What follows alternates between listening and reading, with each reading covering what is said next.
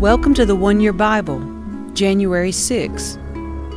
The Old Testament reading, Genesis chapter 13, verse 5 through chapter 15, verse 21. Lot, who was traveling with Abram, had also become very wealthy with flocks of sheep and goats, herds of cattle, and many tents.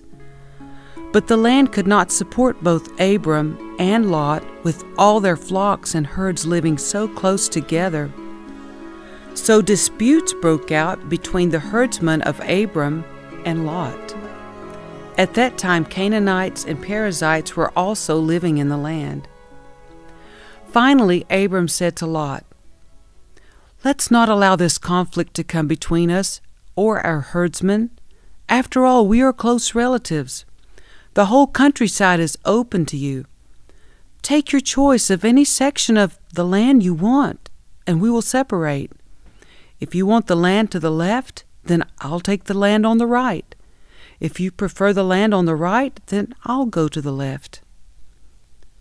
Lot took a long look at the fertile plains of the Jordan Valley in the direction of Zoar. The whole area was well watered everywhere, like the garden of the Lord or the beautiful land of Egypt. This was before the Lord destroyed Sodom and Gomorrah. Lot chose for himself the whole Jordan Valley to the east of them. He went there with his flocks and servants and parted company with his uncle Abram. So Abram settled in the land of Canaan, and Lot moved his tents to a place near Sodom and settled among the cities of the plain. But the people of this area were extremely wicked and constantly sinned against the Lord. After Lot had gone, the Lord said to Abram, "Look as far as you can see in every direction, north and south, east and west. I'm giving all this land as far as you can see to you and your descendants as a permanent possession. And I will give you so many descendants that, like the dust of the earth, they cannot be counted. Go and walk through the land in every direction, for I am giving it to you." So Abram moved his camp to Hebron and settled near the oak grove belonging to Mamre. There he built another altar to the Lord. About this time, war broke out in the region.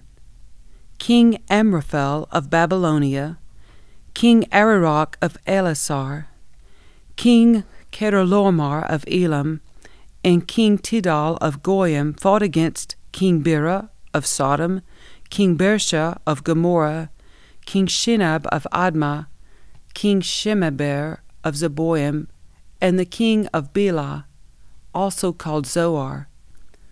This second group of kings joined forces in Siddim Valley, that is, the Valley of the Dead Sea.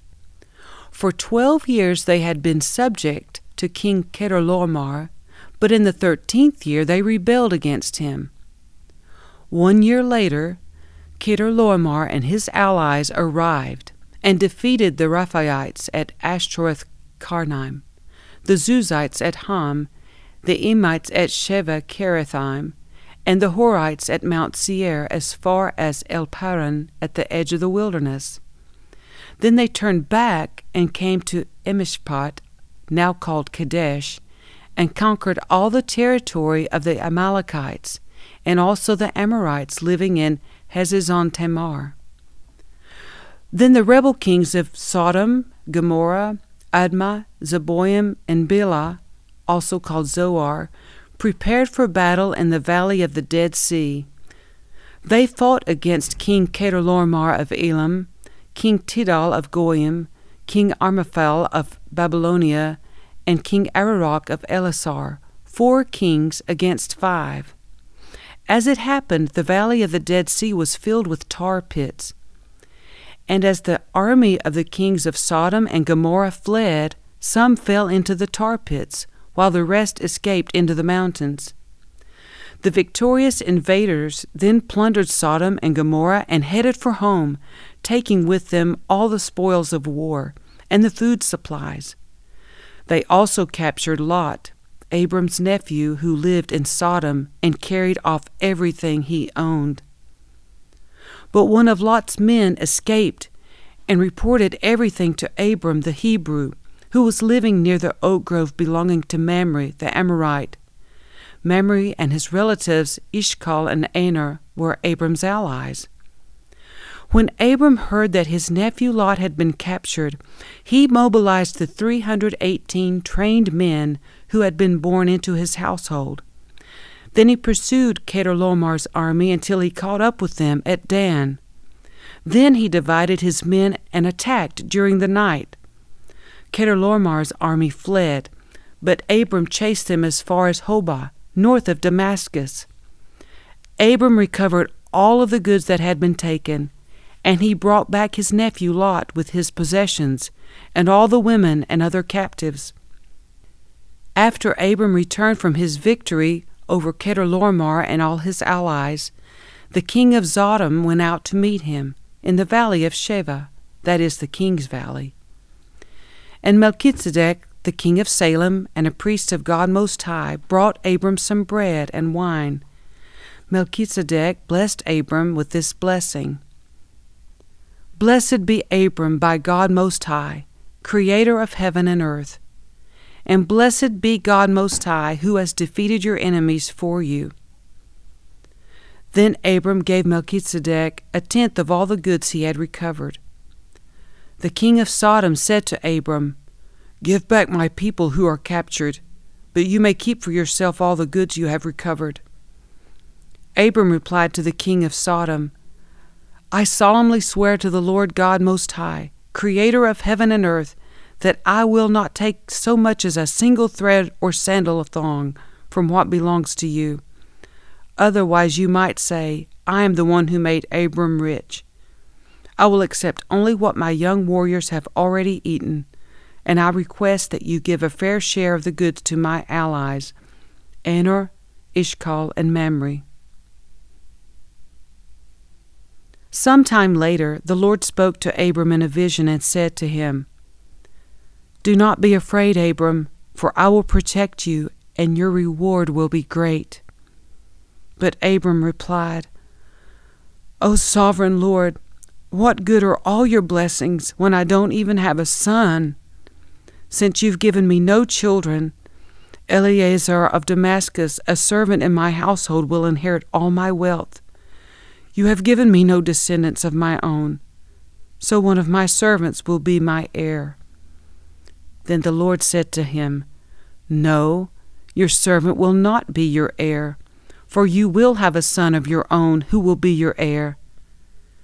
Then the Lord took Abram outside and said to him, Look up into the sky and count the stars if you can. That's how many descendants you will have. And Abram believed the Lord, and the Lord counted him as righteous because of his faith. Then the Lord told him, I am the Lord who brought you out of Ur of the Chaldeans to give you this land as your possession. But Abram replied, O sovereign Lord, how can I be sure that I will actually possess it?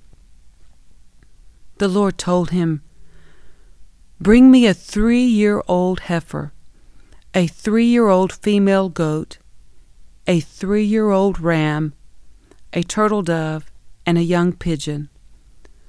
So Abram presented all these to him and killed them.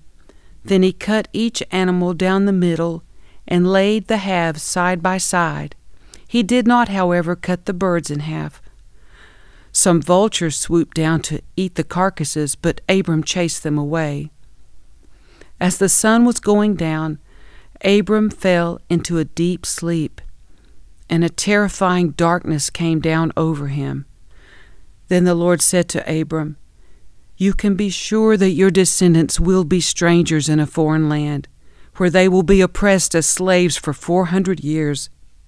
But I will punish the nation that enslaves them, and in the end they will come away with great wealth.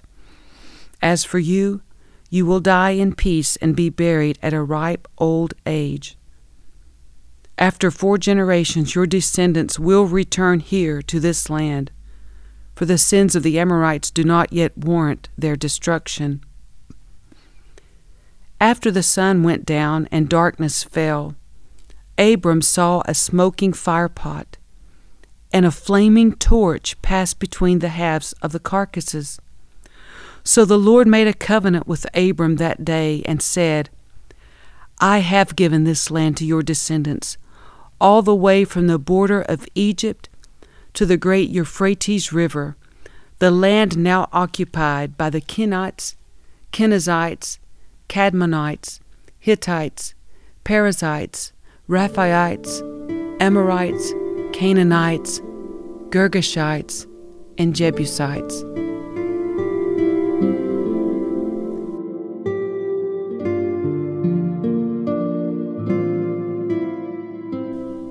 The New Testament reading, Matthew chapter 5, verses 27 through 48.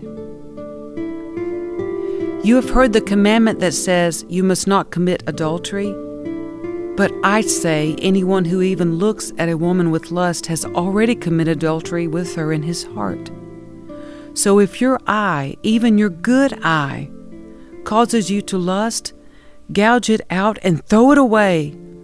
It is better for you to lose one part of your body than for your whole body to be thrown into hell. And if your hand, even your stronger hand, causes you to sin, cut it off and throw it away. It is better for you to lose one part of your body than for your whole body to be thrown into hell. You have heard the law that says a man can divorce his wife by merely giving her a written notice of divorce. But I say that a man who divorces his wife, unless she has been unfaithful, causes her to commit adultery, and anyone who marries a divorced woman also commits adultery. You have also heard that our ancestors were told, you must not break your vows. You must carry out the vows you make to the Lord. But I say, do not make any vows. Do not say, by heaven, because heaven is God's throne. And do not say, by the earth, because the earth is his footstool. And do not say, by Jerusalem, for Jerusalem is the city of the great king. Do not even say, by my head, for you can't turn one hair white or black. Just say a simple, yes, I will, or no, I won't. Anything beyond this is from the evil one. You have heard the law that says the punishment must match the injury, an eye for an eye and a tooth for a tooth. But I say, do not resist an evil person. If someone slaps you on the right cheek, offer the other cheek also. If you are sued in court and your shirt is taken from you, give your coat too. If a soldier demands that you carry his gear for a mile, carry it 2 miles. Give to those who ask, and don't turn away from those who want to borrow. You have heard the law that says, love your neighbor and hate your enemy. But I say, love your enemies. Pray for those who persecute you. In that way you will be acting as true children of your Father in heaven. For he gives his sunlight to both the evil and the good, and he sends rain on the just and the unjust alike. If you love only those who love you, what reward is there for that? Even corrupt tax collectors do that much. If you are kind only to your friends, how are you different from anyone else? Even pagans do that. But you are to be perfect, even as your Father in heaven is perfect.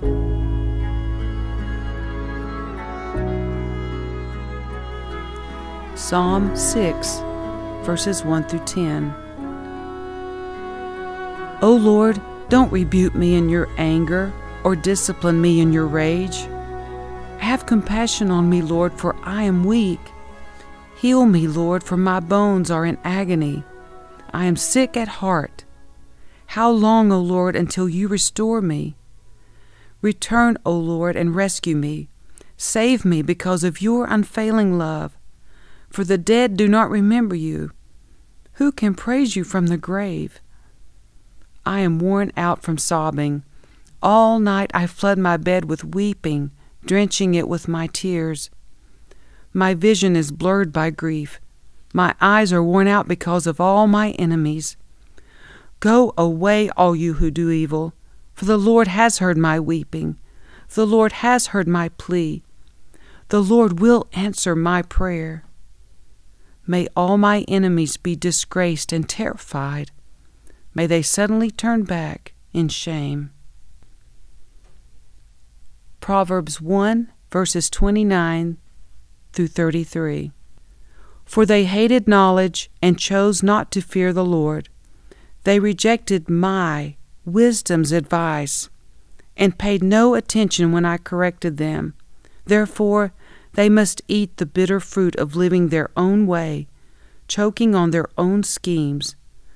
For simpletons turn away from me to death. Fools are destroyed by their own complacency. But all who listen to me will live in peace, untroubled by fear of harm.